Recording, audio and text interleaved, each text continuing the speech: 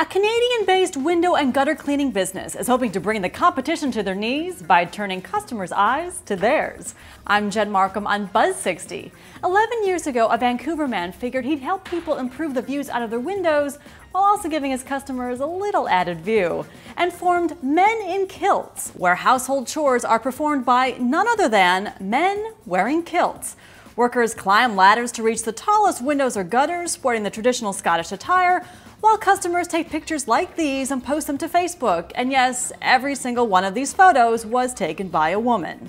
It seems like a gimmick, but business for Men in Kilts is booming. The company's expanded to 8 more locations, including 4 in the US, with plans to expand to 30 by the end of next year. All I have to say is, it's about time. I mean, how many of those ridiculous restaurants are out there for the guys who say they go there because they like the wings?